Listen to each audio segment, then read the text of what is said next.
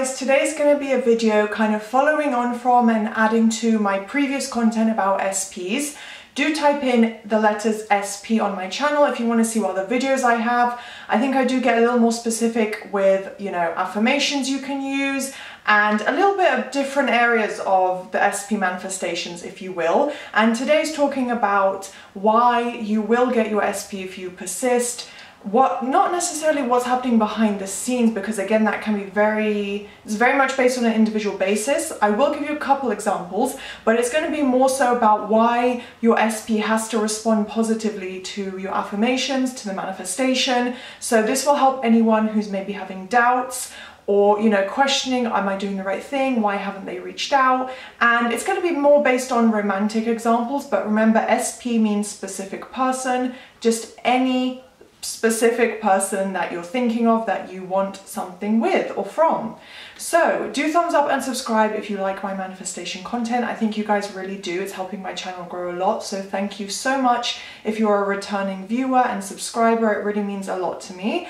And I also offer one-on-one coaching if that's a service you're considering or interested in. I think I offer quite low pricing, so do take a look at my Instagram, because for now absolutely nothing is changing. Everything on there is the information and services I'm offering right now. So it's LOA coaching, and the Instagram is linked below with all the details, so take a look if you're interested, and let's get started. So as always, I have my list on my phone, and today I'm also wearing a little bit of a crazy lip. It's a bright red. Hopefully that's showing up on camera. I thought I'd jazz things up a little bit, put a little bit more effort in than my usual nude lip. So yeah, if I get lipstick on my teeth, just tell me guys, okay? So first point, I'm just gonna go straight into it and let you guys know that manifestation is perfect. The process of manifestation, the literal law, we don't question gravity, we don't question the laws of physics, the law of assumption. And there's also law of expectancy, which I haven't really delved into, so I won't speak on that. But this is a literal law. You cannot deny it. You cannot literally change the way it works. It's like gravity.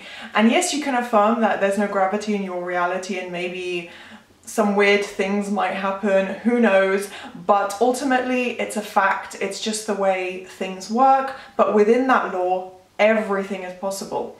So remember that manifestation, the whole process of it is perfect. It's already set out for you.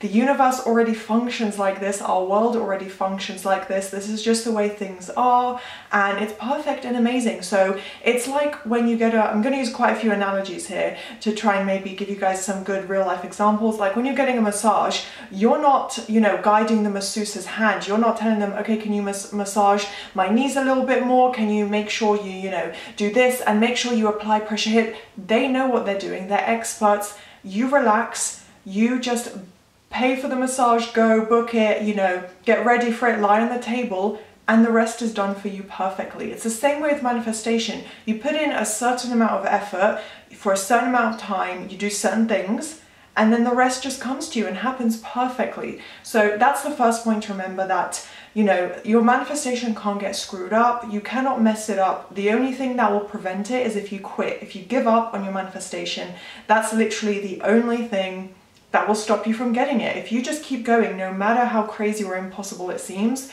you will eventually get it. Next point is that, again, relating to how perfect manifestation is, your affirmations will literally start working the moment you start saying them. As soon as you start looping and repeating, and if you set aside a 5-minute timer 3 or 4 times a day for one specific topic, let's say obviously for this the sake of this video, it's SP. You're affirming 3-4 times a day for 5 minutes for your SP. It will literally start that day. The moment you start looping them within the first 5 minutes, timer that you've set, something will already start happening. Whether it's you getting a positive visual of your SP in your own mind, them getting, daydreaming about you. That's also relating to thought transmission, which is a whole different concept. But something will happen, something positive or some type of movement. To you, it might not seem positive. It might be your SP texting you something that you really didn't want to hear, but they did reach out to you. And although it doesn't seem like positive movement, all movement counts. And, it will eventually become positive if you persist. But the point is, there is always movement. something that eventually in some way benefits you and your manifestation happens. Even if it's just establishing a point of contact between you and your SP, you know, whether that's an ex-friend, an ex-boyfriend, whoever, you know, their movement is always happening, because there's no such thing as no movement, which I picked up from other coaches in the past. And I think even Sammy Ingram herself has talked about this. Like, every coach probably says it, like, you're gonna get what you want. Just persist, put the effort in. It's impossible for manifestation to not work. It works for everyone. It's just a law. It's like same with gravity. We don't have to do anything. It just exists. Gravity is there. We, you know, benefit from it. We use it all day long, but, you know, we're not physically doing anything to make it happen in our reality, if that makes sense. It's the same thing with manifestation. It will happen if you affirm and persist. It will, you know, your manifestation will be there perfectly in the perfect way at the right time. Now, another point that may have caused you to have doubt or confusion, or not really fully believe in the process of manifestation, wonder if you're doing it wrong, is that you haven't seen your 3D movement yet, or you haven't had your manifestation come to you in the 3D. I promise you, there is so much behind the scenes movement. With a person specifically, they're having thoughts and experiences and conversations that align with your desired outcome. Like, let's say it's your ex-partner and you're trying to manifest them back after a bad breakup, which, by the way, don't even focus on that. You know, I'm just naming a circumstance that people can relate to, but don't even focus on the breakup.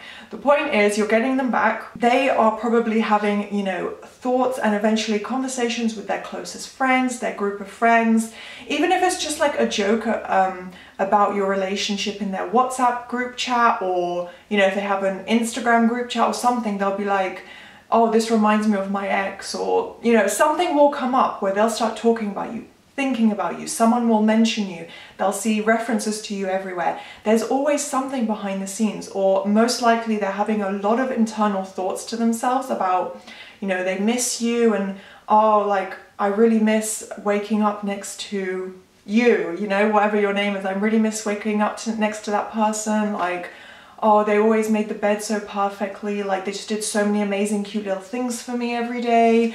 You know, if you lived with your SP, they'll just be reminded of you of things, and you have no idea because it's happening behind the scenes. They're not going to instantly call or text you and be like, I was just thinking about you, I was just remembering all our positive memories. Most people would never do that. You would never do that, most probably. But eventually it will lead to them being like, right, I need to get in touch with this person. I'm going to write them a letter. I'm going to text them. I'm going to ask our mutual friend to get in touch.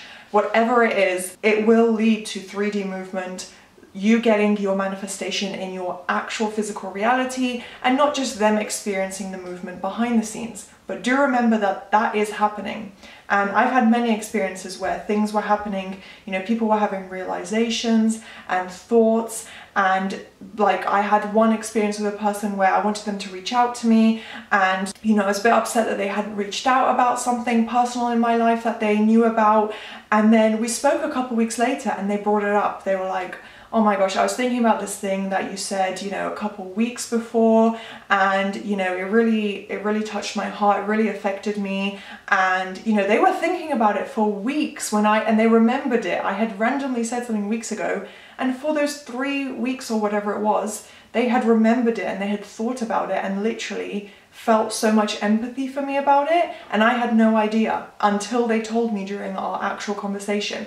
So just have faith and assume and know that there are so many like experiences that they're having that is causing positive movement for you. Next point that really kind of ties into that is to be patient and consistent. Those are the two key things to remember when you're manifesting. Be patient with the results. Just, you know, keep reassuring yourself and knowing that, you know, I trust in the process. I know my manifestation is happening perfectly. It might be slower than I wanted, but time doesn't matter, you know, whatever. I'll just keep affirming, keep manifesting, keep thinking about it, and I know it has to come to me. So just be patient, trust in the unfolding, trust that all the steps that need to occur for you to get what you want are literally happening right now. And be consistent, just persist. I know that's something that everyone says, but you need to persist in your affirmations, in your sats, in your scripting. you know, it's up to you what you feel best doing, what you have time to do on, you know, any given day. But yeah, usually it's affirmations, which I recommend, but just loop and loop and loop and repeat every single day. Start it over again the next day and the next day and the next day, even longer if you can, until you feel amazing and like it's yours and it's on its way. And if not, then just keep doing the process until it just shows up in your reality. That's usually what people do. They just persist and don't give up, and then suddenly it shows up in their 3D reality. So that's literally all you have to do. Be patient and persist and be consistent. And another point is to remember that your SP does not have free will, so they have to conform to everything you're affirming for. If you're saying that they are in love with you and they text you all the time, it does not matter that, you know, 2 weeks ago they said, they message you like, I never want to see you again, you're disgusting, you're a horrible human being, you know, I never even liked you. It doesn't matter if they said that. Revise it, ignore it, delete it, and focus on the end result, that they love you and they text you all day long. They just can't be apart from you. Focus on that, because they have to conform. They do not have the free will to say, I'm having these thoughts about this ex or this person, but I don't want them, I don't want to do it, I'm going to go in a different direction and pick something completely new. They cannot do that. It's up to you and your assumptions that is projecting onto them and how they show up in your reality.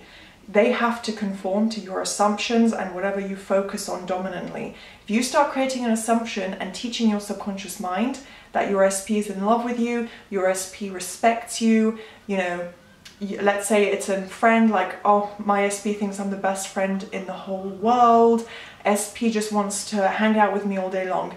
They have to come to that conclusion and belief for themselves. They have to have those feelings and thoughts, because they don't have free will.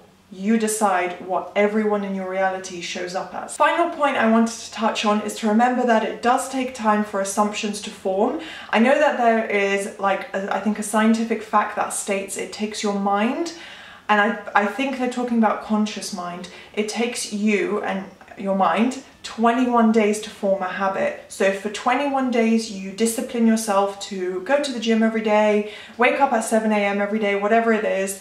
It'll take 21 days for that to form into a natural habit, and you to just be able to kind of training your body to respond to that and get used to that, if that makes sense. So in the same way, your subconscious mind and your thought process is the same. It does take time to create an assumption, because think about how when you were first in your relationship with your SP, things were amazing and perfect.